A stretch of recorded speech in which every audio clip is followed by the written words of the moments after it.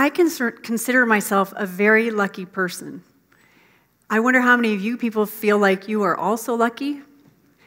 Because anyone who knows my story might be thinking, did she actually just say that she's a very lucky person?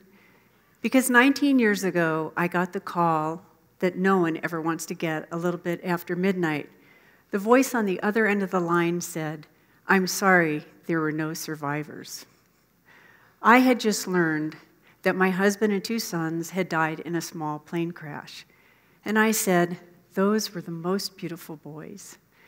And the caller on the end of the line said, "I'm sure they were, ma'am. I'm sure they were. I'm so sorry." And my life changed forever. Many people have asked me, how did you survive? How did you go on? Well, today, about almost 2 decades after the plane crash and the deaths of my husband and 2 sons, I'm here to tell you how I survived. I believed that I had a purpose, that I needed to make a positive difference in the lives of others.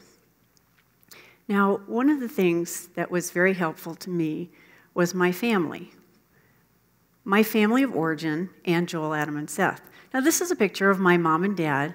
They're from New York City and Boston, and they met in the graduate program at Johns Hopkins for people who were in psychology. When my father was offered a job at Indiana University in Bloomington, Indiana, they moved. And my father, despite the fact that he said he never wanted to have any children, they had 4. And my mother said when I came out, I said, "Hi!" And I was a very happy baby. And they called me Pollyanna while I was growing up because Pollyanna always looked on the positive side of things. Now, my parents were psychologists, like I said, but they weren't the kind of psychologists that would let you tell them every feeling that you had when they would listen to you. They were behavioral psychologists. My father had worked with B.F. Skinner, so they used positive and negative reinforcement to get us to do the things they wanted us to do. And they had very high expectations for us. And guess what? We lived up to their expectations. You can see that my brother went to Harvard Law School. He is a dean at USC Law School and on the police commission in Los Angeles. Andy is an orthopedic surgeon. My sister Linda had a PhD in criminology, and she was the first scientist at the Centers for Disease Control, and she did research in domestic violence. And I have a PhD in educational leadership. And I always tell people, in some families, you were just loved for who you are. In my family, you only got love when you got an advanced degree. But we had to go to undergraduate school, obviously, and Rob went to Dartmouth, Andy went to Princeton, Linda went to Brown, and I came out to Colorado College because I wanted to be a teacher. And they had a fabulous program for people who wanted to be teachers. So when I graduated, I became a 6th grade teacher. I have the arrow pointing at my head because the kids are 12, I was 22. It's kind of hard to find me in that picture. So, and now these kids are 52, and you can figure out how old I am. Well, while I was teaching, I got my master's, and then I was going to go to a PhD program. Meanwhile, I met my husband in a bar in Colorado Springs, and we got married, and quickly, there came 2 sons. Adam was born in 1982. Seth was born in 1984. Now, before I met Joel, he was a playboy. And really, once he got married, he just wanted to be a father. He wanted to be a husband. He wanted to have a wonderful life with our family. And here's a picture of us getting ready to go to the sock hop at school. And we just had love, fun, happiness in our family. Well, I was working on my PhD.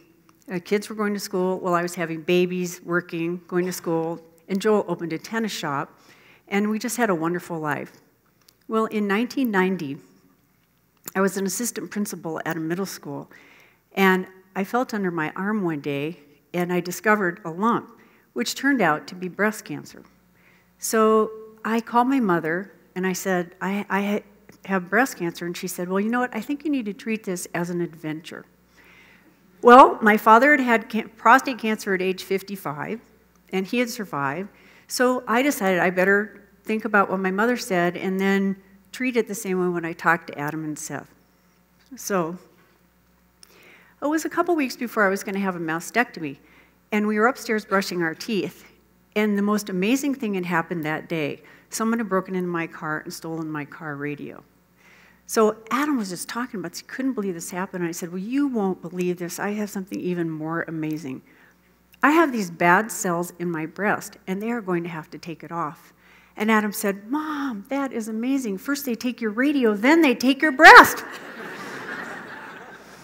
And Seth, not wanting to be left out, said, but Mom, what do they do with all the breasts that they take off? And I said, well, they put them in a room for men to come look at.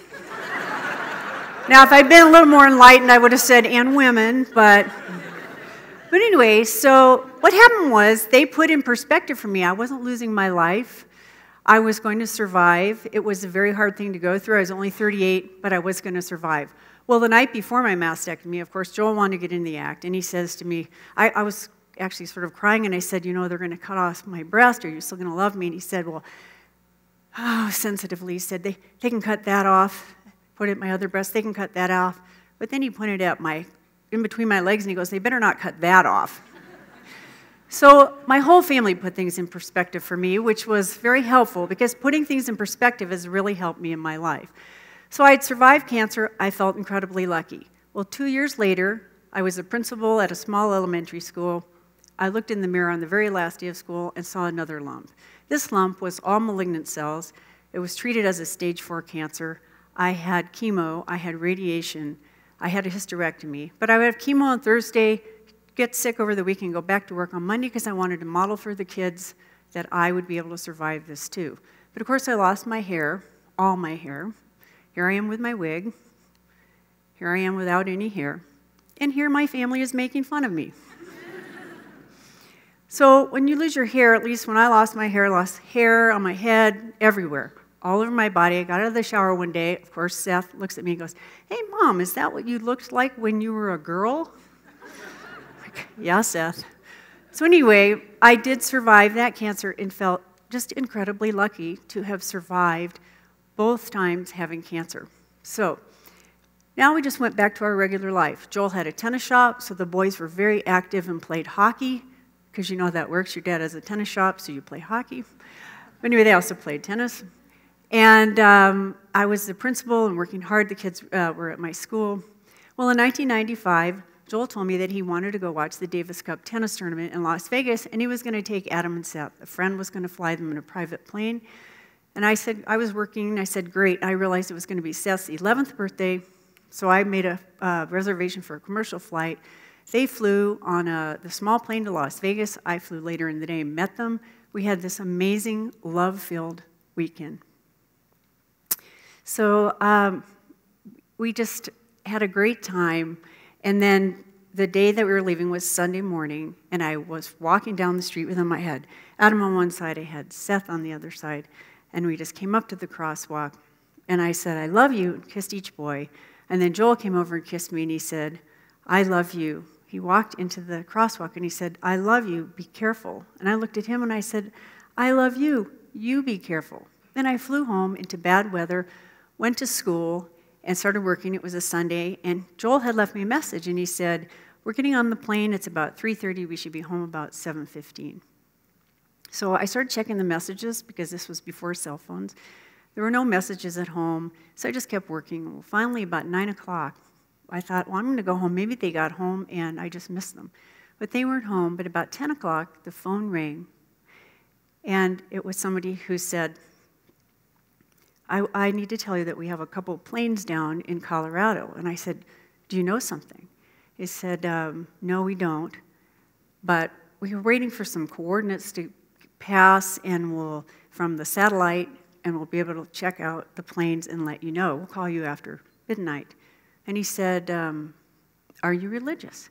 I said, no, not really. Why? And he said, because I want somebody to be sitting with you. So I called my best friend, Donna, and she came over, and we just talked and kind of distracted ourselves. Well, a little bit after midnight, the phone rang. Donna picked it up and handed it to me, and the voice told me that the planes had crashed and that there were no survivors. So Donna and I collapsed, cried, and then I got up and realized I needed to call my family and call my boss, because in about 6 to 8 hours, all the kids from my school were going to be showing up. So I waited till all my family arrived, and then we planned a memorial service that we had in Colorado Springs on a Wednesday, and then by the end of the week, everybody had gone home, and I was alone in my house. This had run in the paper, but I was alone in my house, except not really, because I had Adam and Seth's dogs, Shoshi and Squeak. So every morning I had to get up and feed the dogs and walk them. I had a purpose, I had a reason to get up. And of course, I had another reason to get up, and that was that I had all of the kids at school. And I wanted to go back to school to show the kids that even when something really bad happens to you, you have to keep going. So I went back to school a week after the plane crash, and when I walked into my office, there was a little sticky note on my desk, and it said, "In comes love, out goes sadness." And now you can see all the love that was coming in. Of course, I had kids coming in my office, and they were saying things like, "Dr. Saltzman, I know how you feel because my grandma died." Or, "Dr. Saltzman, I know how you feel because my dog died." And then when the kid came in and said, "Dr. Saltzman, I know how you feel because my rat died," I thought, that's pushing it a little bit, okay? But it was a great place for me to be, and it was also great for the kids to be able to ask me questions. They asked me about Adam and Seth. So it was really good for me to be able to be at school and feel like I was making a difference. Now, every day I had to leave school and go home, but I always had something to look forward to, because every day I was getting hundreds of letters, and this is just one of them. It says, "Dear Nancy, the smile of Seth, the understanding, smiling face of Adam when we were pulling Seth's leg about something.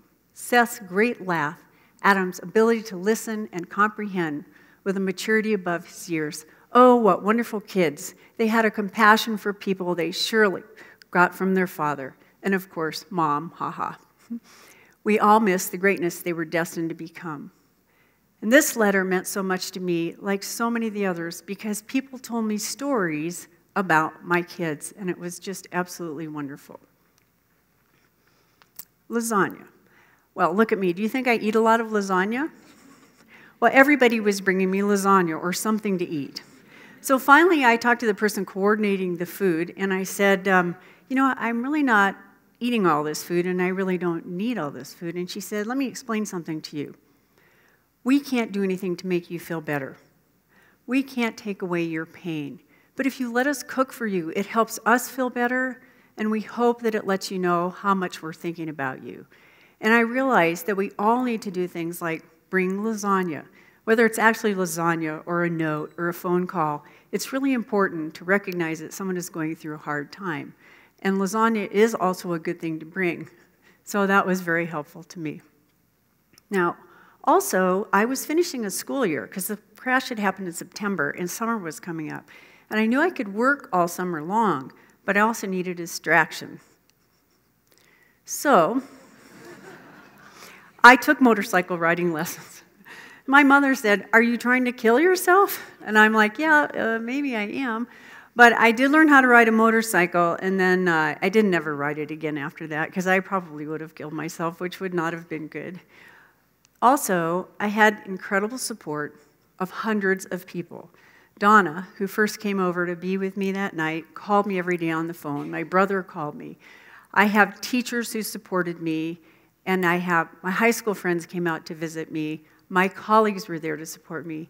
There are people who've come into my life since the crash, single people who I had things to do with, and I just had a wonderful time being with all of these people, and they were great help. And of course, when Shoshi died, I got another golden retriever, Macy, and when Squeak died, I got a little Schnauzer poodle. And so my dogs were there. I've always had dogs. I'll always have two, so I can keep rotating them through. Because that has also been a really important part of my recovery. And about 8 years after the plane crash, a friend of mine said to me, "I know a tall, dark, and handsome widower. Would you be interested in meeting him? His wife actually died of breast cancer." And I said, sure. So I met him. We've dated almost 11 years, and we just got married in August. And so I was open to having love again. So I will never get over losing Joel, Adam, and Seth. I have deep sadness from losing them. But I also have great joy from having had them in my life, which allowed me to fall in love again and have great joy again.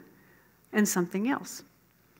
I know that things can always get worse. Now, you probably think that's a crazy thing for me to say, but I have people come up to me all the time and they go, oh, I was having the worst day today and I saw you and I thought, oh my God, my life could be so much worse.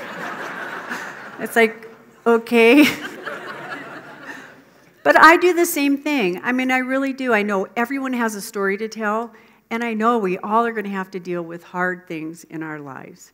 And I hope what happened to me never happens to any of you, but the odds are that you will or will have already had something hard to deal with. So I hope that hearing my story helps you think about that and put things in perspective. Also, I believe in happy practice. I really do appreciate the little things in life, and I know that I don't have total control over my life, but I know I have some control over my life. And so I do look for the happy things in my life, and I surround myself with happy people because that's what helps me stay positive. I can keep a perspective. Thanks to Adam, every time I look at my car radio, I think I can keep a perspective. So I feel very lucky to be able to have happy practice. And Susan Zimmerman says, we have to go to the edge of all we have and take one more step. So thank you very much for listening to my story today.